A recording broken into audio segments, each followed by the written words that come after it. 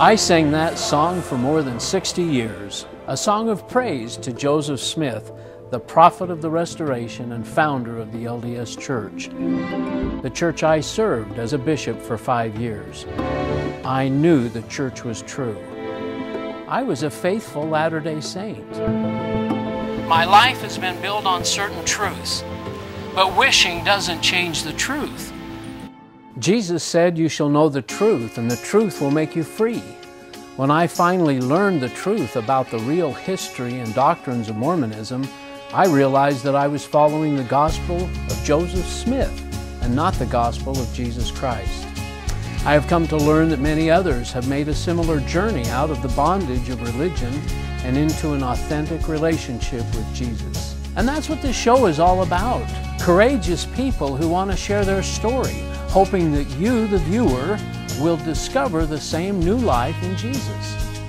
So if you're a Latter-day Saint who is struggling with questions or seeking a genuine encounter with the Savior, we invite you to join us tonight. We have a joyful message that we want to share with you.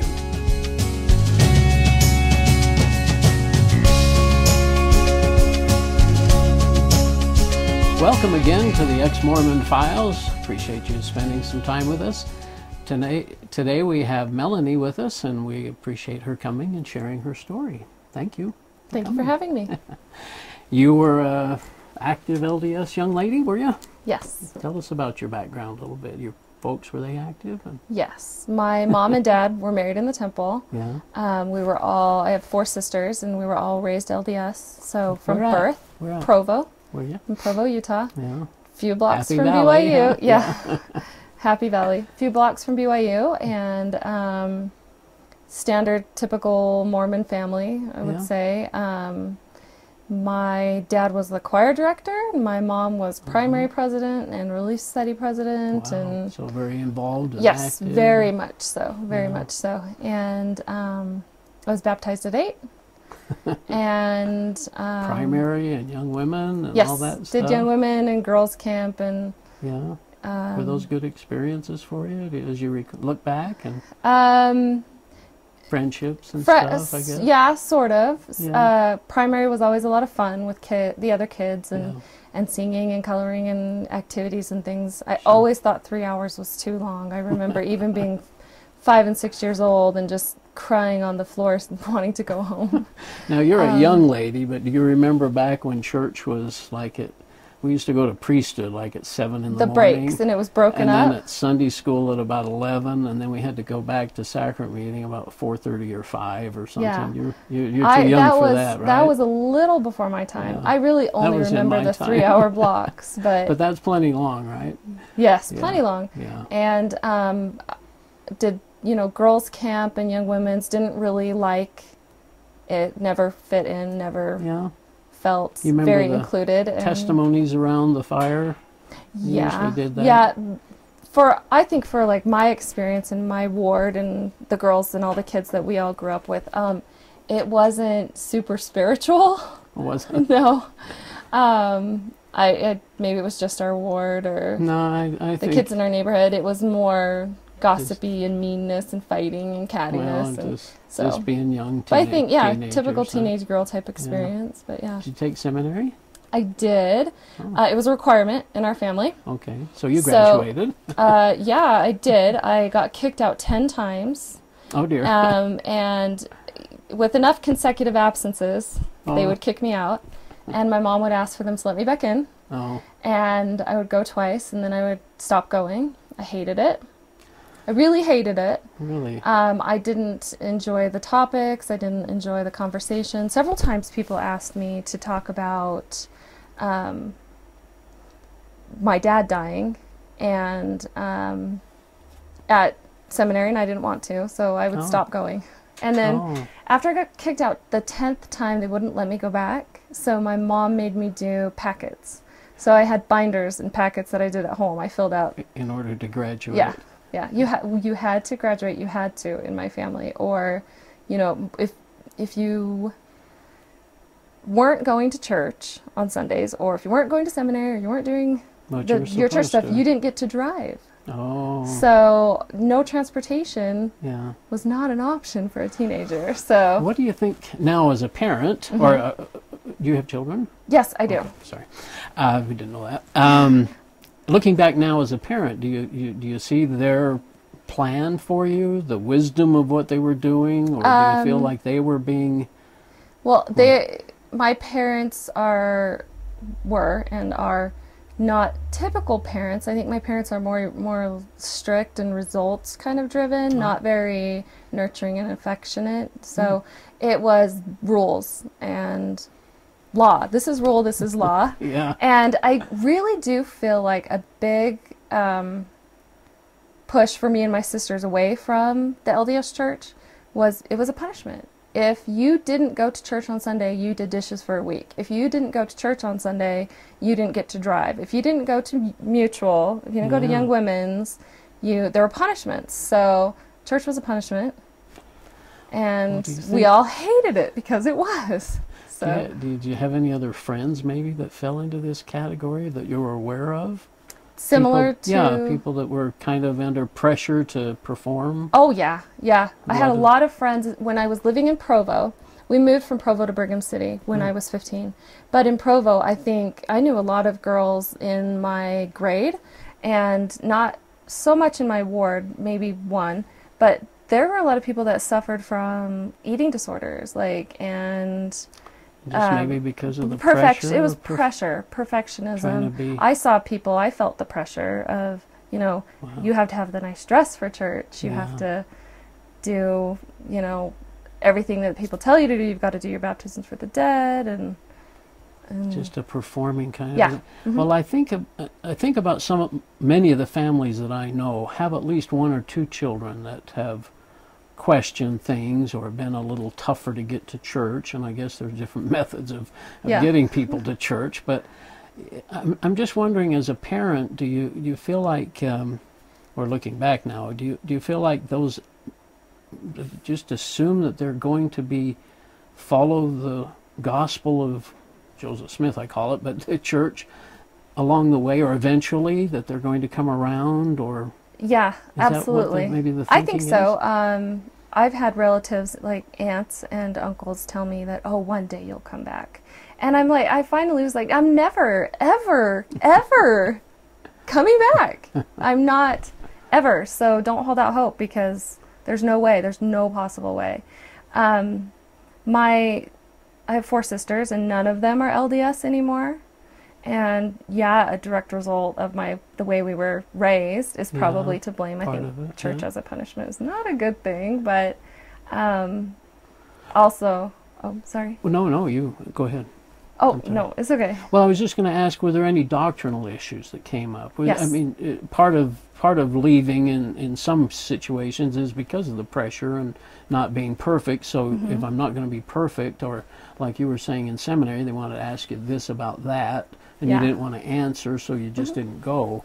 So do you feel like was there anything doctrinal that kind of came up too? Well, yeah. So when I was growing up, a lot of questions that we had, a lot of questions that I would take to my parents, were answered by, well, that'll be figured out in the next life. Yeah, in the next life. Yeah. That everyone will have a chance. Oh, I was worried about, friends that weren't baptized, or people that weren't sealed, because I thought you had to, like, where are you? You're floating in the middle of nowhere if you're not sealed to your family. And my mom would always say, they'll have a chance after in the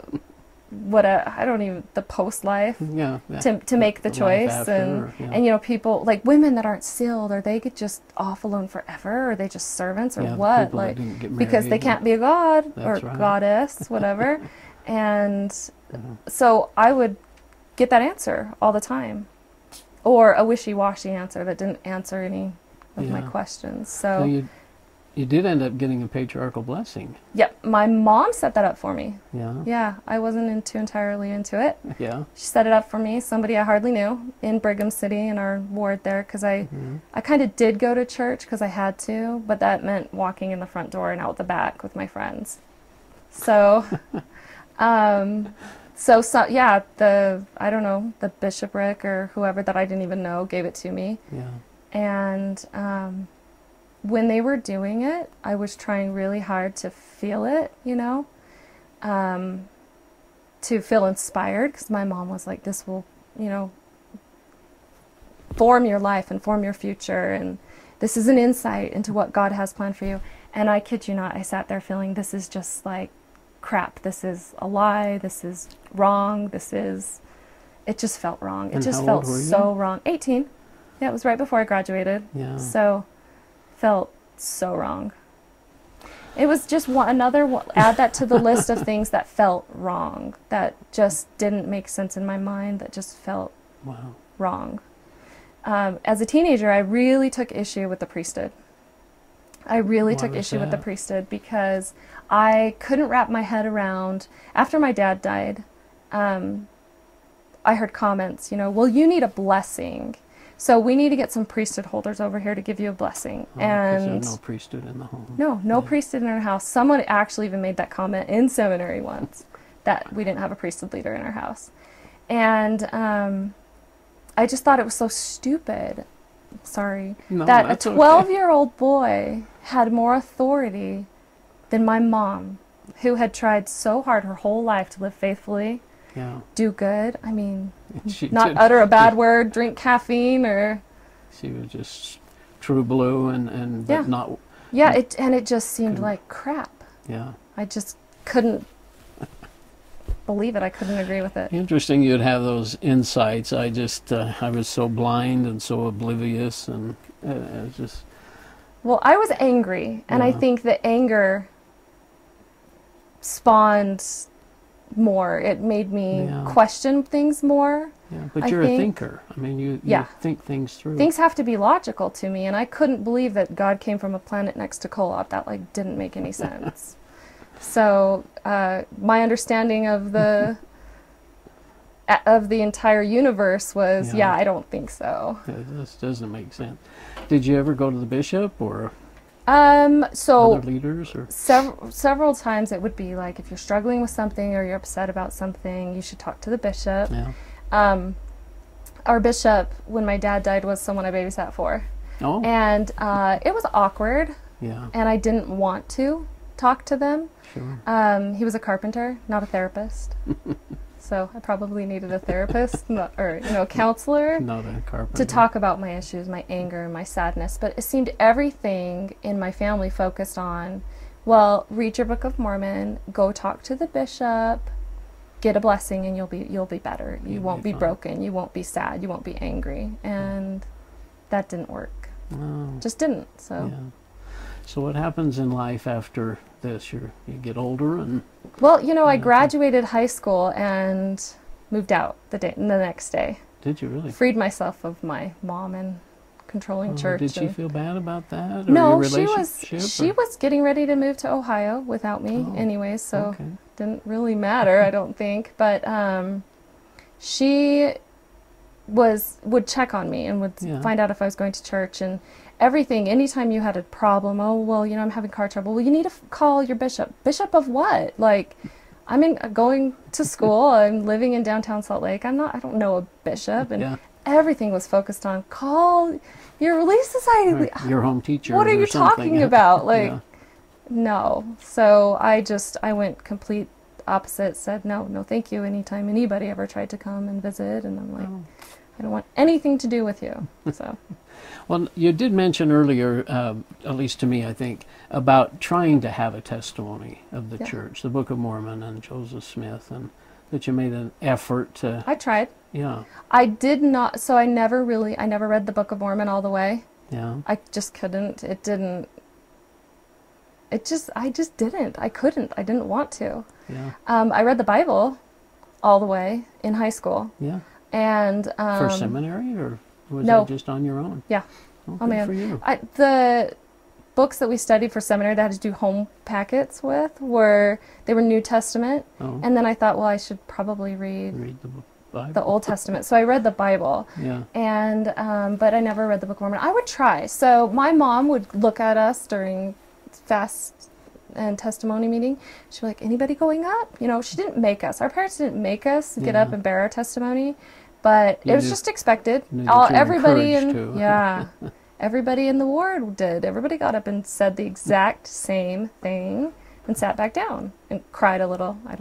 And I can tell that bothered you. It really did. I didn't feel like anything was coming from the heart. Truth. Yeah. Like, yeah. Interesting. So you begin a Christian journey of sorts, and how's that?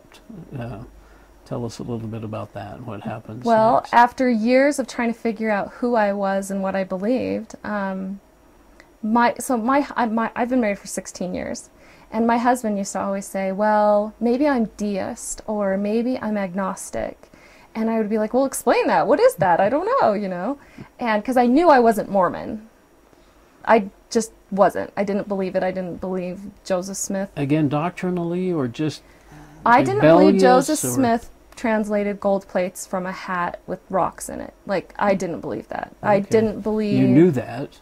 Yeah. Okay, you were aware of it? I knew that not to be true, and I didn't believe in priesthood. I didn't believe in levels of heaven, and I didn't believe in eternity that way, you know? Yeah. And I didn't believe I'd be a goddess, like, or a heavenly mother of some sort. Polygamy? But polygamy, that's one of those things that I questioned immediately as a child. Like, I would argue with my parents because it was just wrong. Yeah. So, as my husband and I were trying to figure out, you know, we would talk about things. His mom is LDS, my mom is LDS. And had he been raised in the church? Yeah. Too, oh, okay. Yeah, he stopped going when he was about 14. Oh. He just said he was sick of being the only person that could bless the sacrament and pass it out in his ward, and he's just like, I don't want to do this anymore. No youth. No youth. Yeah.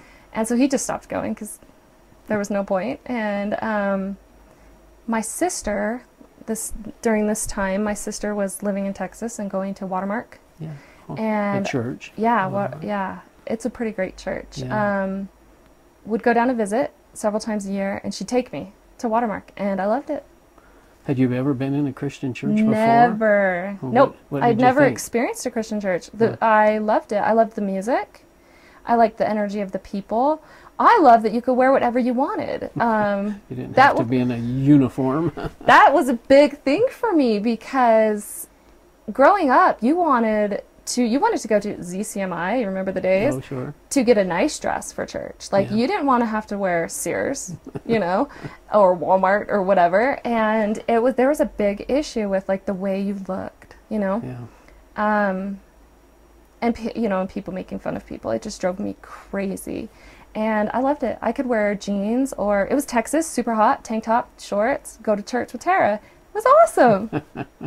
Well, did you obviously see the differences between Mormonism and Christianity? Was it about Jesus? Did you feel more, or did you sense that? First, I sensed acceptance. Yeah. And a difference in the people and the way that they thought. Yeah. Not being so judgmental, maybe? Yeah. And that's one thing I noticed, was that there's just no judgment. You're not looking down and no at pressure, people. You know? Yeah. And, focused on this other thing, you know, and not themselves. Yeah. Jesus. Yeah. And the first time Tara took me to Watermark, people were, I thought, so weird because they were like, I love Jesus! Just like, raise their hands, yes, and praise. Amen, you know? And I'm like, oh my gosh, this is crazy. But I liked it. I liked it instantly. And I realized there was something else. And it was pretty cool. Yeah. But, you know, I would go back home to Utah and just go back to my regular life, work, school, and life. Not be too religious or anything particular. Just still trying to kind of figure it out. I would still get a lot of pressure from my mom. And are you visiting your ward? She would transfer our records every time we moved. Okay. My mom or my grandparents or somebody, or maybe my mother-in-law. I don't know. But then Tara moved to Utah, and Tara and I were 15 months apart. We're really close sisters, best friends. We've always been best frenemies and best friends. And she started going to Lifeline and invited me to Easter. And so I went, and I was like, oh man, church, you know. But the pastor was different, and it was more theological, and it seemed like an education rather than sitting down and listening to people regurgitate their sadness of their life or things that made them happy or whatever. Kind of like, you know, typical Mormon sacrament meeting was just never appealed to me. People would get up and tell us, you know, read a Bible verse and tell a story and cry, and I'm like, I'm not learning anything from you. Well, my experience too, and it kind of reflected back on it, but it just seemed like it was always about tithing or family history or going to the temple or doing your home teaching. Work. Yeah, work. You know, honesty. There are a few things, and they're very topical though. Where going to a Christian was like verse by verse, and you're, like you say, an education in the Bible and about, like, this is what this verse of Ecclesiastes really means. Yeah. Because this is everything that's happening in the world around it. Yeah. And I'd never thought about it. You know, people say a verse here, there, everywhere. Yeah. But what does that verse really mean? In context. Yeah, in context. And we never studied the Bible like that. Even though we did the Bible in seminary, it wasn't really. Everything converted back to this verse in D&C or in the Book of Mormon or whatever. Yeah. And it was never really the real true stories. Yeah. And that's what we're supposed to read. That's God's word for us. That's His direction for our lives, not all these other little verses that they look great on the wall. But what do they mean? Yeah. So the Bible does mean a little differently to you now. A lot differently. A whole lot. Especially, I took a theology, bibliology, and prolegomena. Oh my Lots of big words. Wow. Class from our pastor, Is that like Brian a Bible Hurlbut. study? It's a college level Bible study, and it freaked me out because I didn't know anything. I realized, I'm like, I'm ignorant. I don't know anything. My husband and I took it together. Yeah. And last really spring, good, huh? And it was like, we don't know anything. And you almost think, gosh, how could we talk about Jesus and God and the Bible week after week after week at church? And yet the more you get into it, the more you and never learn actually anything real about. We don't know anything about it. No. There's so much to learn. Yeah. The covenants, I didn't even really understand. The old Abrahamic covenant and all that stuff. Yeah. Yep. So it was a huge eye-opener for me. Yeah. And October 2013? I'm trying to remember. Yeah. Year and a half ago? Yeah, a year and a half ago. I just said that I give up. And I'm letting go of everything else, and I'm committing my life to Christ, and I prayed in my room alone and told my sister a month later because I just didn't feel like I was ready to tell her yet. And yeah, she was super excited. Well, so what happened? What prompted you to? I don't know. Were you going to church? Oh, yes. Were you going to church then? Yeah, we were going almost every Sunday. Yeah. At first, I was going alone, taking my kids. My kids loved it. Yeah. So my kids had never been to church because I was so anti-take your kids to church because I was so angry at my parents. And they loved it. And they were the ones that kept saying, let's go. Are we going to church on Sunday? Your kids would say that. Yeah. Yeah. Not something you'd said when you were a young person. And so we would go, and my husband would not. And a few months in, I said, I don't really like going and sitting alone.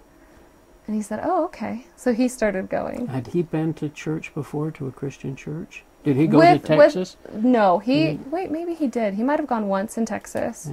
Yeah. But he started seeing a difference. People's passion kind of scared him because he was only ever used to very reserved hymns and reverent behavior. So he was like, oh, that's weird. So the music was too much for him. And raising hands. And I was like, I love this music. Yeah. So, but he started going with me because I told him I didn't want to go alone. Sure. And then he was like, this just makes so much more sense, Really? And I realized something had changed in him when he had an argument with his mother about baptisms for the dead. And I was like, you really are a Christian. And later I said, you really are. You're not just going to church with me anymore. He's like, nope, I'm not. I really am. I'm 100% in, and Did you? I am for Wasn't Jesus. that wonderful? It was pretty cool because, Yeah. you know, we hadn't really talked about it because Yeah. I didn't want to pressure him. Sure. And he said he didn't want to confuse me, or, well, he was trying to figure out his stuff. We kind of were more, do it if you want, but I really hope. And so is this what prompted then the October 13th thing? Yeah. I said, Mm-hmm. Yep. You just decided, you know, I need to be in or out. In or out, yeah. And, you know, everybody says, everyone has a story. A lot of the women that I know have said, oh, you know, the moment I was born again, it was all this big thing, all this big change, or, you know, something big. And it was, I just made the decision, and I just felt better, and I said my prayer, and I was okay. I didn't have like a big sunshine and roses I didn't either. Fireworks. But there's no question you're a new creature. Absolutely. Absolutely. Yeah, I think that's the phrase I like best, is I just feel I'm totally different. I read the Bible, the words of the Bible, the cross.